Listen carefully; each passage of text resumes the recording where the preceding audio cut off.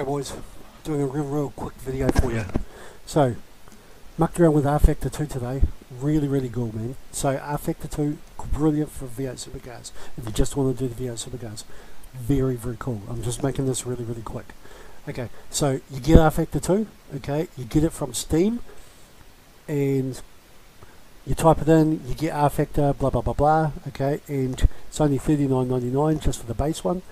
So if we go into our library and go home, okay, really easy to mod because all you need is the base game, and then we go Rfactor 2, and then we just go workshop, and then when you go into the workshop for it, okay, you'll see anything you want to get here, and you can just type it in up there. So say Pukekohe or Barbagallo or any Aussie tracks, whatever.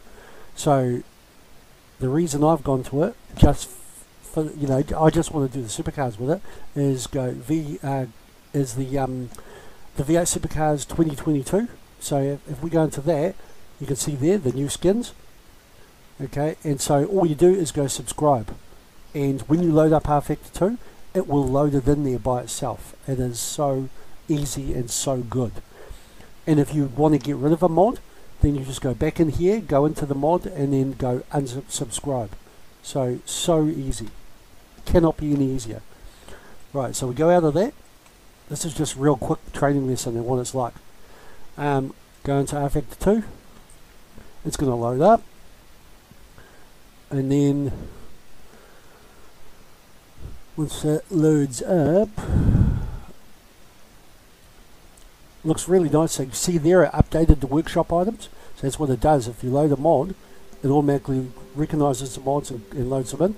So we go click to start. It's kind of got the AMS2 look to it, to the way it's laid out. You'd just go up into the top here for settings. When you go to first set it all up, nice and easy. Just go, you know, graphics, sound, so on.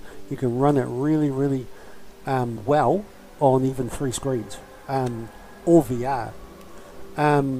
So you basically got, this is your force feedback and so on, right? So it automatically sets and knows the rotation of your wheel. So see, mine's 900 that I've got in my control panel for Thrustmaster.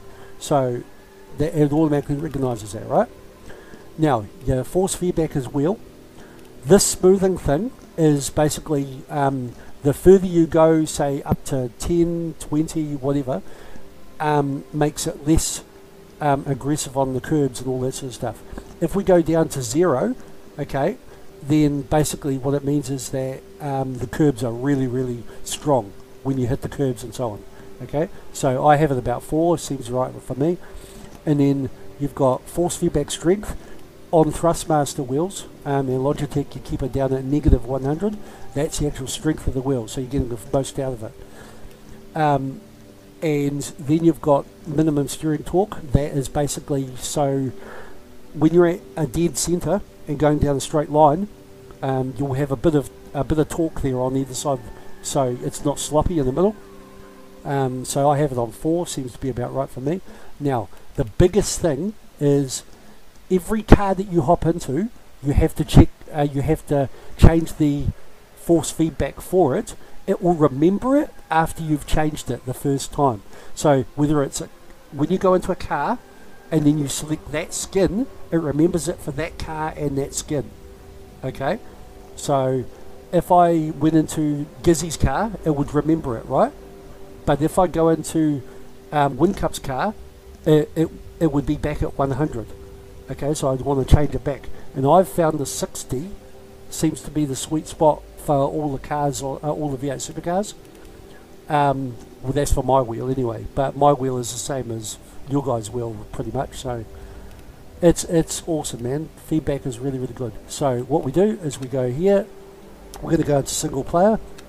We go single player here, and really quick and easy, you can go select your session settings. Okay, you can go, I don't even bother select series, I just go select the car, the track. So say I'm going to do Pukekohe because I've loaded all these tracks. Okay, so you've got Winton, you've got Barbagallo, Bathurst, the whole lot. Hidden Valley, see, Hidden Valley, Hampton Down. You can get whatever track you want, it's awesome. So I've got Pukekohe, and then I'm going to go select car. So if I go select my car, I'm going to select, say, if I select Gizzy's car. Okay, no, hang on. I'll select a Mustang because I'm a Ford man anyway, and I'm going to go the tradie car, right? So I'm going to go Kosteki. Now we go. You can change the tyres for it. You can change the diff, the brake pedal level, and the force feedback strength. I leave it on standard. That's fine. You know, that's all you need. And then if you go edit settings, you can then choose whether you want another class in there as well. So you could go, say, I want, I don't know, BMW M4s driving with me as well. But we've just got the Ford V8 Fords, V8 Supercars. And then this is where you do all your session settings, right? So I've got my damage monitor on, blah blah blah, fuel, so on, and then you've got your AI. So I've got 19 cars I'm going against. I've got my strength at 85%, my aggression I've got at 50%. Found that wasn't too bad for this. And AI limiter, if you set it at 50, if you go all the way to 100, then they'll be really spread out. Okay, the cars. If you go down at 100, down at 0, then all of the cars will be like, they'll be all really, really good, and they'll basically be like a train fighting for each position. So I found 50, you know, in the middle was quite good. So we're going to go start racing.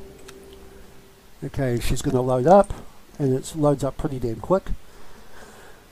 And so here we go. Here we go. And here we go. And it's not too bad. I've seen things load up way far slower than this. I think it's about the same as Automobilista too, to be honest. Right, so there we go. I'm off the back.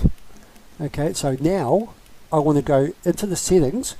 When I drive this car, right, for the first time, I want to go into the settings and go into calibrate controls, go into my force feedback settings, and I want that to be on 60 for my feedback. If it was 100, it would be freaking heavy as hell. Really heavy. And it really is heavy in this. So 60 seems about right for me. But you guys might like it heavier. You just don't want to overdo your wheel because, you know, you want it to last. So here we go. Gonna drive, and we're away. And look at how good that looks. It looks really good.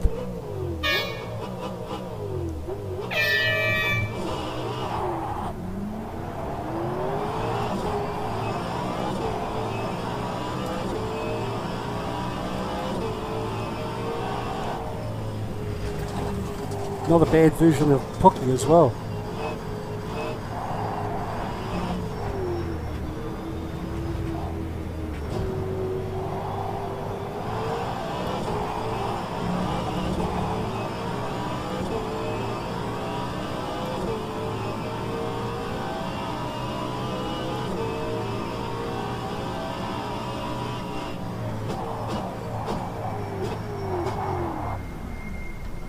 Oh, in typical Supercars fashion, there's a crap out on this corner.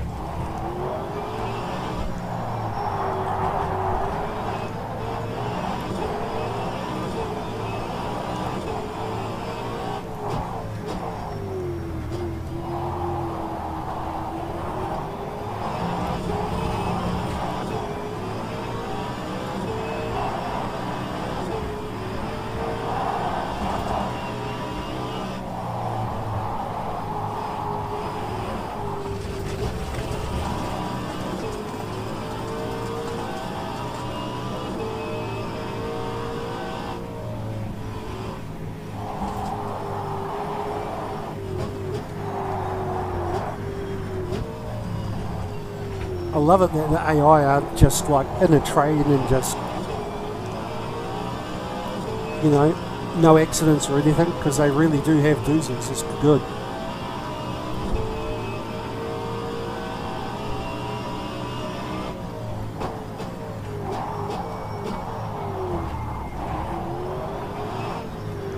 But man, they get back on the track really quick, which is good.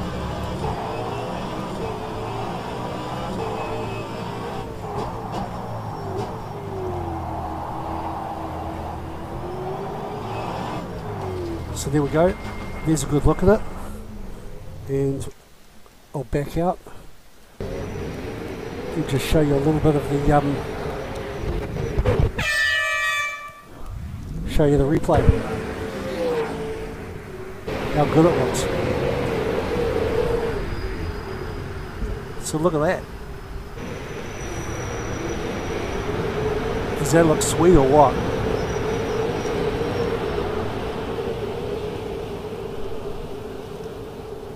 Looks bloody gold, mate. Looks gold. They sound pretty good too. I'm quite happy with it.